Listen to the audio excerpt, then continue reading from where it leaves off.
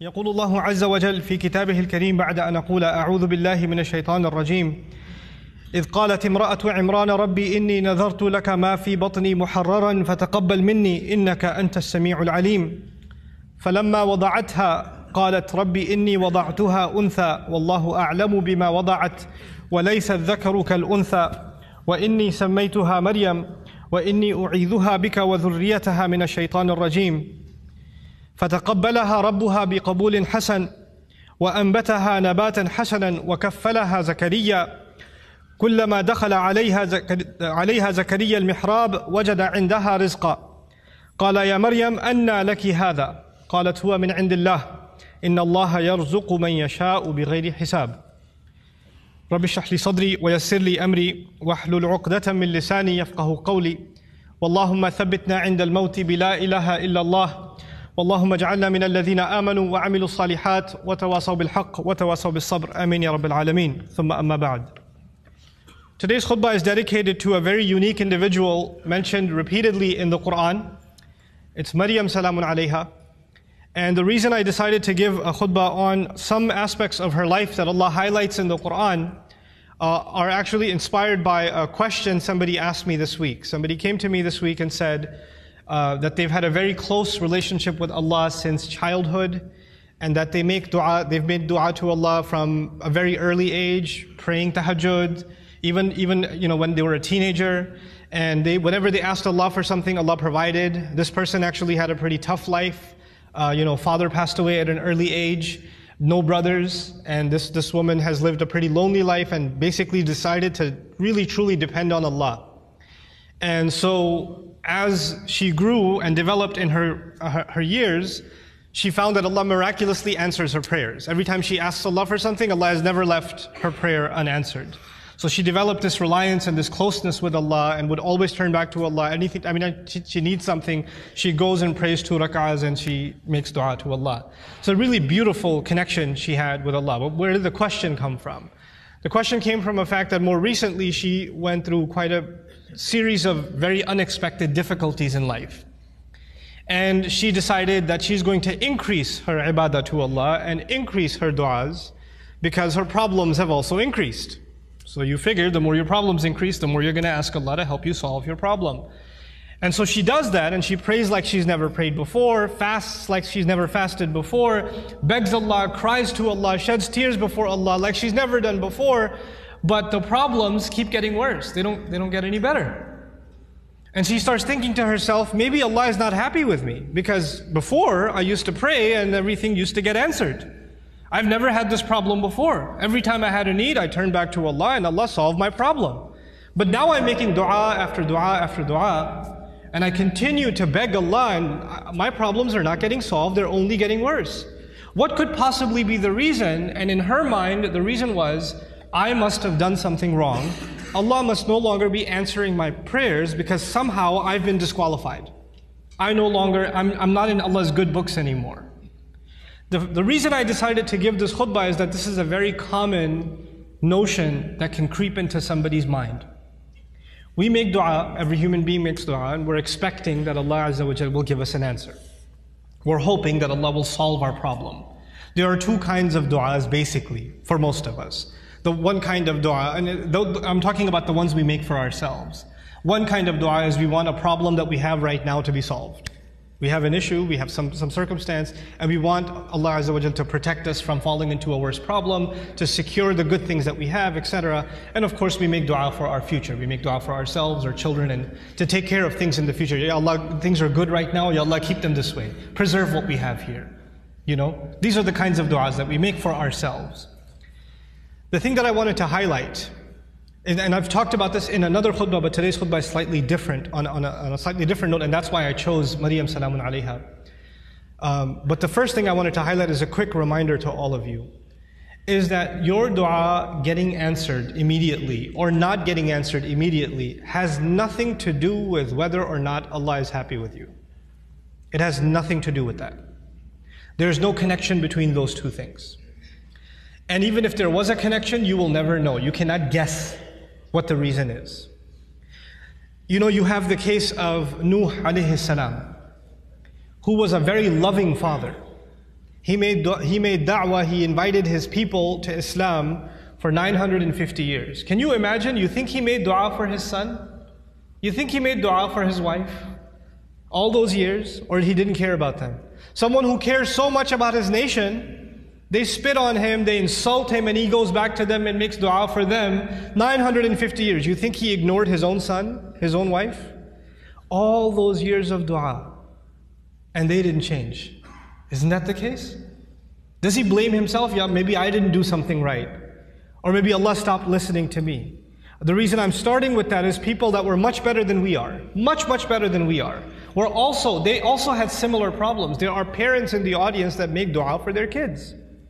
And they see that their children are going away from the religion. They're going down a dark path. And they can't control it. And they're making dua for them. And they're not seeing that their dua is being answered. And now they're getting frustrated. Is there something wrong with me? Why isn't Allah answering? Well, you're not the first one to be put in that position. Our Messenger ﷺ made lots of dua. You don't think he made dua for his uncles? His family? You don't think he considered Abu Lahab when he made dua for guidance? And if he did, despite all of that loving dua, Allah Azza wa Jalla himself tell him, إِنَّكَ لَا تَهْدِي مَنْ أَحْبَبْتَ. You don't get to guide who you love. You know, there are people among us, there are children among us who wish their parents or their elders were acting in a more guided way. I've met so many young people whose parents are in a haram, explicitly haram business. And the children, the son and the daughter is trying to tell the father and the mother, please get out of this. We're dependent on you, you're paying my college tuition, you're providing for us, but you're providing for us from haram income. And I'm not in a position to provide for the family right now, but this is wrong. And then they're told you're being disrespectful, you shouldn't talk back to your parents, etc., etc. Now, it's the flip side. It's the children making dua for the guidance of their parents. But things aren't changing. Things are where they were. These frustrating situations happen. And then on top of that are situations like health calamity. Not just family problems, but health calamity. Or you can't find a job, you have money problems. And you're making dua to Allah. You ask yourself, I even did i'tikaf last year. And I kept making dua and I didn't pick my head up from sajda all night long, and still I have this problem. Still it didn't go anywhere. So the first thing I want to remind myself and all of you is that prophets ﷺ, all of them, much before us, Allah mentions their du'as consistently in the Quran. And Allah also mentions their problems consistently in the Quran. You don't think, for example, that Yaqub alayhi salam, the father of 12 sons, made dua for all of his sons? And especially for his son Yusuf, when he lost his son Yusuf, you don't think he made dua for Yusuf's safety, that Yusuf should come back home, that he could look at his beautiful son once again? We know that he cried so much he lost his eyesight. إِبْيَضَّتْ عَيْنَاهُ. He lost his eyes over crying over his son. And all of those du'as for so many years go unanswered, and then eventually they get answered.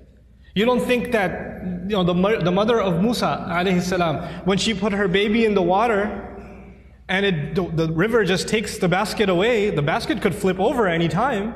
And how do you know the basket is waterproof? How do you know it's not going to leak? How do you know it's not going to hit a rock and it's done? You know, you're throwing something in a river. It's not a joke, it's a baby in a river. You don't think that mother is making dua to Allah? And notice the difference. In that case, in the case of Musa's mother, she makes dua to Allah, and a few hours later, she's reunited with her son. Just a few hours later. By the time the baby is hungry for the next meal, he's back with his mother. And in the other case, with the case of Yusuf alayhi salam, he was separated from his father. But he wasn't reunited with his father for many years. For many, many years. We are going to go through difficulty in life.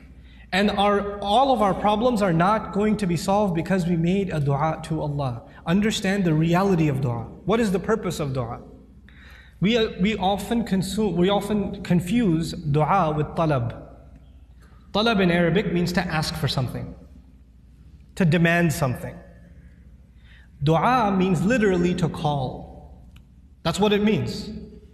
Da'awtukum, I called you, I invited you, I cried out to you. This is dua. When we make dua to Allah, sometimes in that dua we are making demands. It's true. We're making requests.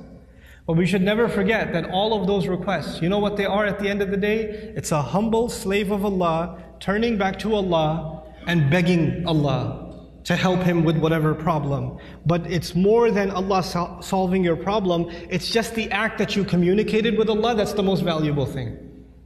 The fact that you actually engaged Allah in conversation, that is the goal in the end. Whether or not Allah will solve your problem immediately is a separate problem. And I want to share just a quick thing about that, then I come to Maryam salamun alayha. Sometimes you go through problems and you ask yourself, what is my fault in all of this? Why do I have to go through these problems? What did I do to deserve this? Let me ask you this. Yusuf alayhi salam was a child, right? A child by definition is innocent. What did the child do to deserve being kidnapped? What has a child ever done to deserve being thrown inside of a well in the middle of the woods? What has a child ever done to deserve being sold as a child slave in a different land? What is that, when he grows up as a young man, what did he ever do to deserve being thrown in jail over a false accusation? And he spent many years in jail, not because of something he did. He was innocent. And he spent all those years in jail. He went through situations in life that if anybody else went through those situations, you'll say, life is unfair, man, what are you going to do? Life is unfair, you know? But you know what happens to a believer? They don't just say life is unfair, they say Allah is unfair, ma'adallah. Allah did that to him. Yet Allah says in Surah Yusuf, Wallahu ghalibun ala amrihi. Allah was overlooking everything he did in his decision. Every decision that was made for Yusuf, Allah was dominating that decision, overlooking that decision. How? Sometimes you and I go through difficulty because Allah knows something better is coming. Sometimes that better thing that is coming is for you. Sometimes it's for somebody else. Sometimes it's not for you. Sometimes it's for somebody else. Sometimes the benefit of your difficulty will come back to you. The return will come back to you while you are still alive. Sometimes the return is meant to come back to you after you go back to Allah. What happened with Yusuf alayhi salam? A father was separated from a child. It's a tragedy, isn't it? But imagine if he was never kidnapped, he would never be in the well. If he was never in the well, he would never end up in Egypt. If he was never in Egypt, he would have never grown up there and been thrown into prison. If he was never in prison, he would have never met those two guys he met in prison, whose dream he interpreted. If he never met those two people, one of them who got to live and go back to the king, and when the king saw a dream, a strange dream, he would have never said, wait, I know someone who can help interpret your dream. And if that never happened, and you know what that dream was? 7 good years in the country, and 7 years there's not going to be any crop, any produce, any harvest. People are going to starve to death. If Yusuf was not in prison, alayhi salam, and then was taken out to interpret that dream at that time, there would have been an economic, financial, social crisis in the country, and hundreds of thousands of children would have starved to death. One child suffered for a few years, but because of that child suffering, Allah's plan was to save a lot of families, a lot of fathers and mothers from losing their children to starvation. Because of the plan that Yusuf alayhi salam came back when he interpreted the dream and gave, when he became the treasurer. I have a friend, some of you might have heard of him. His name is Robert de Villa. I asked his sister about him if she knows him, and she said yes, she's heard of him. The man can't move any part of his body other than his face. He can't move any part of his body. What did he ever do to deserve that? Nothing. But how many people have accepted Islam because of his disability? How many people have just heard about that and have come back to Allah? How many people that were ungrateful in life, even though they were Muslim, they were only Muslim by name, and decided to submit their heart back to Allah because that man is sitting in a bed. His suffering, his pain becomes guidance for millions of people. You understand? Sometimes the difficulty you and I go through is actually a small price to pay for a lot of khair, a lot of good that will either come to me now or it will come to me in the akhirah, will come to me after I go back to Allah. So our du'as are not the same as placing an order. Now I get to Maryam salamun alayha, and I really, when she spoke to me, I remembered her, because the thing with Maryam salamun alayha was, even when she was young, her birth was strange. It was mentioned in the Quran. Not many people's birth is mentioned in the Quran.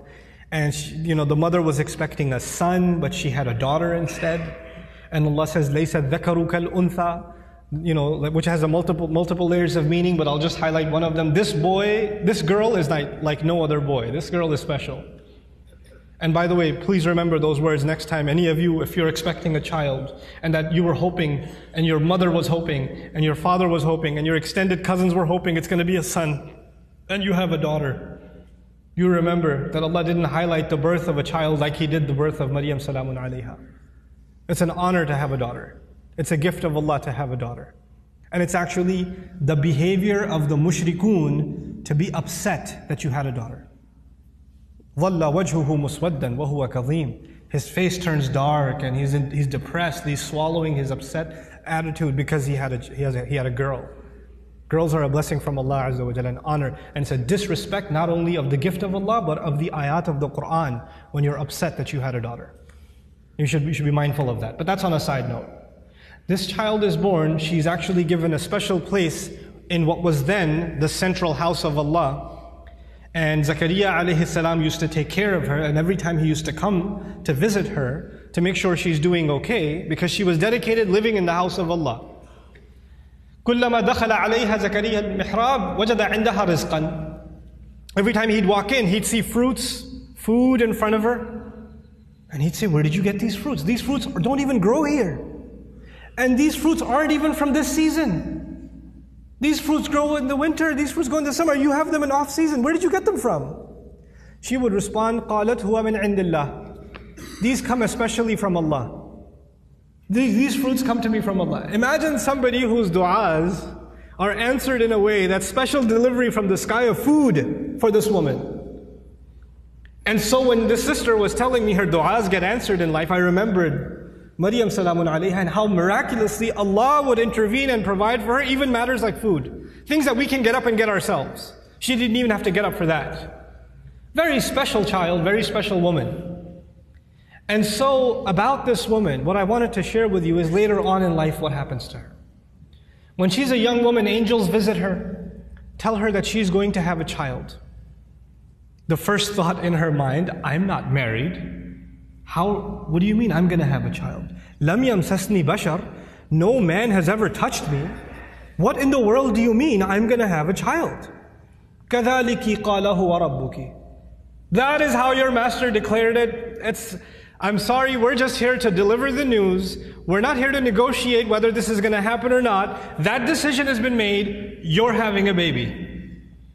Now she's in shock. What am I going to do? She's going to turn back to Allah and hope that this will not happen to her, but it's going to happen. And I'll fast forward a little bit for you, just so you appreciate what happened to this woman. After she had the baby,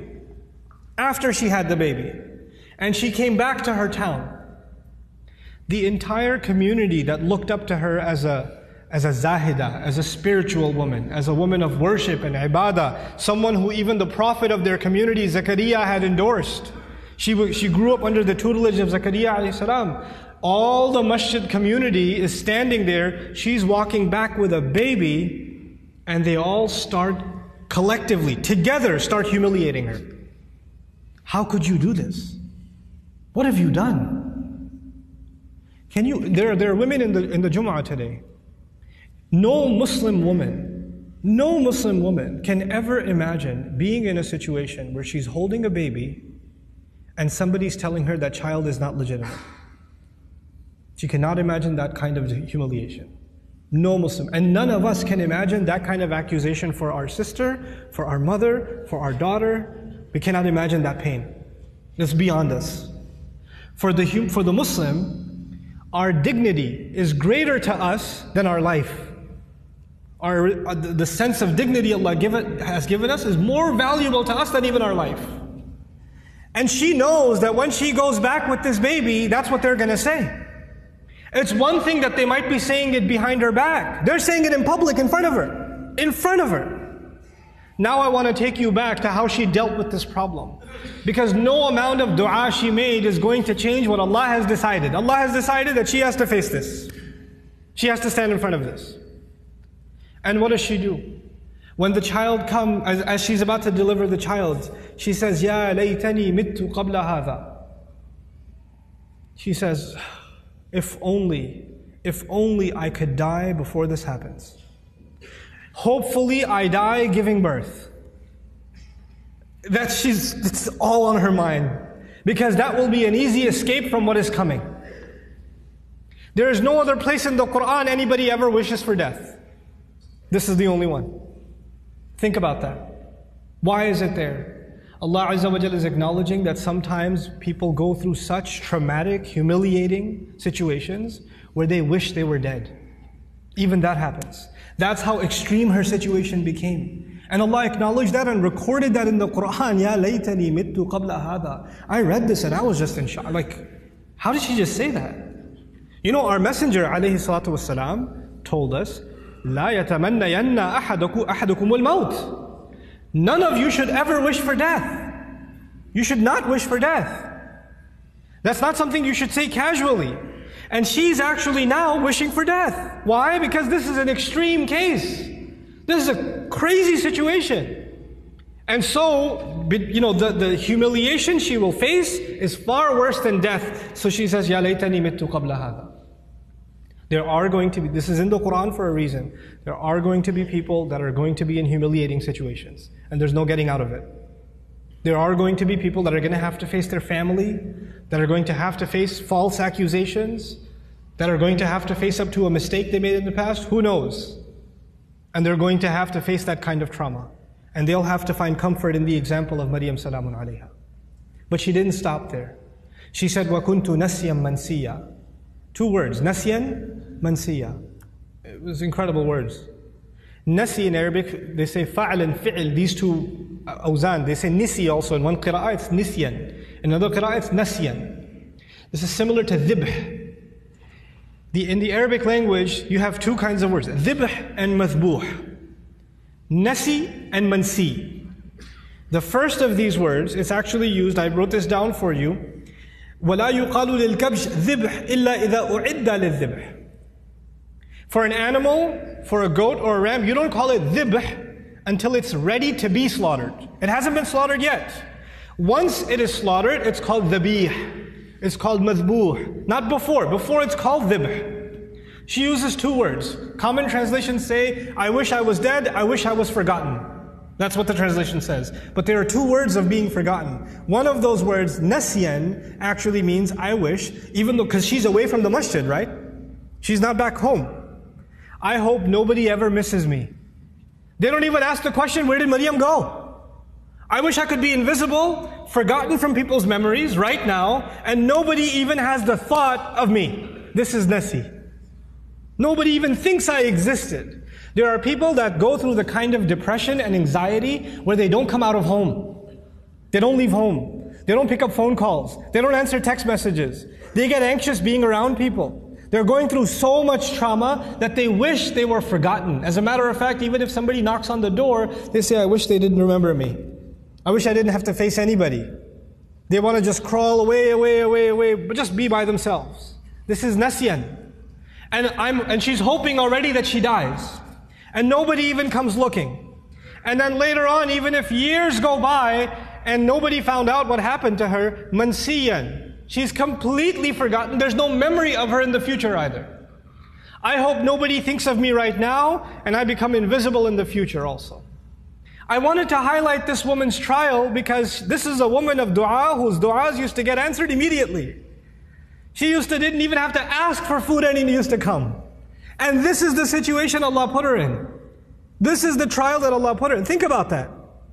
This is not because Allah hates her. This is not because Allah forgot about her. This is not because Allah wants to humiliate her. This is actually, all of this ended up becoming Allah honoring her. All of this became Allah honoring her. What was her humiliation? Her humiliation was, people are going to say, you had this child without being married. You had a haram child. That's what people are going to say. And what was the child's name? You know? His name was Isa. There is no other prophet in the Quran who, when Allah mentions their name, He honors their parents also. Except Isa. Isa ibn Maryam, Isa ibn Maryam, Isa ibn, over and over again. Isa the son of Maryam, Isa the son of Maryam. Do you find Muhammad the son of Abdullah? Do you find Yaqub the son of Ishaq? Ishaq the son of Ibrahim? Yusuf the son of Yaqub? You find these? No. Every time Allah honors that messenger, alayhi salatu, or not every time, but multiple times, when Allah honors that messenger, He honors his mother. And by the way, this is important because for the Arabs, when you say Ibn, or for even the Semitic people, when you say Ibn, right after Ibn, you mention the father's name. You mention the father's name. Your last name comes from your father. Allah goes out of His way to remind people that no, He has no father, and we are going to go out of our way to honor that mother. Isa ibn Maryam, every time. Allah mentioned that humiliation for another reason, and I close with that. I told you last time, and earlier on in this khutbah, sometimes your pain is going to be a relief for other people. You're going through difficulty because it's meant to serve a greater cause than yourself, and you will be the sadaqah jariyah for them. You'll be a way of goodness for them. This is the pain of Maryam salamun alayha. Every time a woman is humiliated, every time a woman is falsely accused, every time a woman wishes she was dead, then to face what she's supposed to face, then she's going to find comfort in Maryam salamun alayha. And every time she finds that comfort, the rank of Maryam rises again and again and again and again. SubhanAllah. Our du'as are a means by which we connect to Allah. Our du'as are not a means by which this world becomes heaven. This world is going to be full of trials. People that were much better than we are had difficulty in life. That's okay. لَقَدْ خَلَقْنَا الْإِنسَانَ فِي كَبَدٍ. We created all human beings in toil and labor and struggle. Struggle is a part of life. The purpose of dua is to help you and me deal with those struggles and to never forget that Allah is with us, whether it's hard times or easy times. May Allah Azza wa Jal not make us people that lose faith. May Allah Azza wa Jal honor us and help us remember that no matter how much people try to humiliate you, people try to put you down, people insult you like they did Maryam salamun alayha, Allah still honors you. There's a big difference between what people say about you and what Allah thinks about you. Because if you go by what people said, then Maryam was the most humiliated, insulted person in society. And if you go by what Allah says, she's one of the most honored women in all of human history. So we go by what Allah says. Allah is the one who honored us. وَلَقَدْ كَرَّمْنَا بَنِي آدَمَ. We honored the children of Adam. May Allah Azza wa Jal make us dignified before Allah Azza wa Jal, before He makes us dignified before people. Barakallahu li wa lakum fil Qur'an al-Hakim wa nafa'ani wa iyyakum bil ayati wa dhikr al-Hakim. الحمد لله وكفى والصلاة والسلام على عباده الذين اصطفى خصوصا على أفضلهم وخاتم النبيين محمد الأمين وعلى آله وصحبه أجمعين. يقول الله عز وجل في كتابه الكريم بعد أن أقول أعوذ بالله من الشيطان الرجيم إن الله وملائكته يصلون على النبي يا أيها الذين آمنوا صلوا عليه وسلموا تسليما. اللهم صل على محمد وعلى آل محمد كما صليت على إبراهيم وعلى آل إبراهيم في العالمين إنك حميد مجيد. اللهم بارك على محمد وعلى آل محمد كما باركت على إبراهيم وعلى آل إبراهيم في العالمين إنك حميد مجيد. عباد الله رحمكم الله اتقوا الله إن الله يأمر بالعدل والإحسان وإيتاء ذي القربى وينهى عن الفحشاء والمنكر ولذكر الله أكبر والله يعلم ما تصنعون. أقم الصلاة إن الصلاة كانت على المؤمنين كتابا موقوتا.